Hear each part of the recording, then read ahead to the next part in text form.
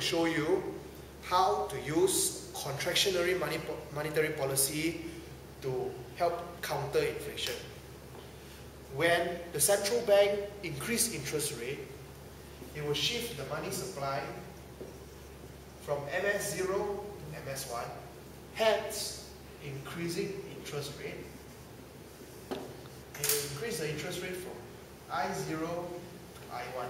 As you can see, the money supply in the market has already shrunk. In this case, the monetary policy is better than the fiscal policy is because that the monetary policy can be implemented very fast, very quickly.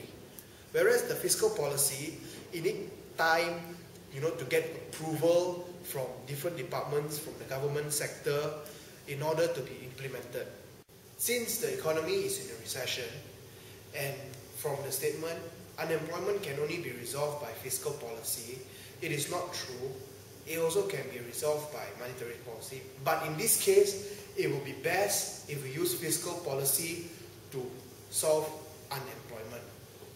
As you can see, this is an income expenditure and an ADAS graph. When the economy is under a recession, as government increases its spending, it will shift AE1 to AE2.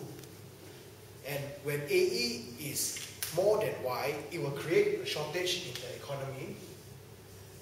It will create a shortage in the economy.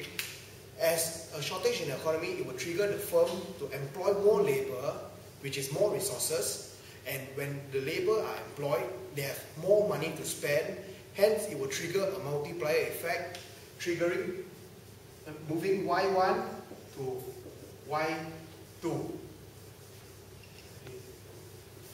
As G increases, it will shift AD1 to AD2.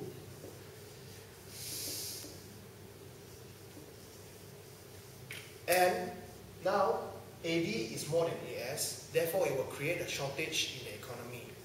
When there is a shortage in the economy, the price will be pushed up from P1 to P2.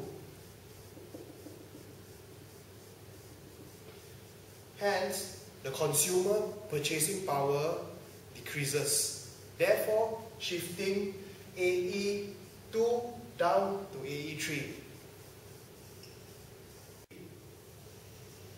Since the economy is facing a shortage, the firms will then increase production, hence shifting the SAF curve. There is a movement along the right. And when purchasing power has decreases, it will then affect the AD to move back to C, point C, full employment. In this case, we use the fiscal policy to overcome the unemployment gap. It's because that monetary policy, even though the interest rates are very low, the banks are very reluctant to borrow out loans to the public.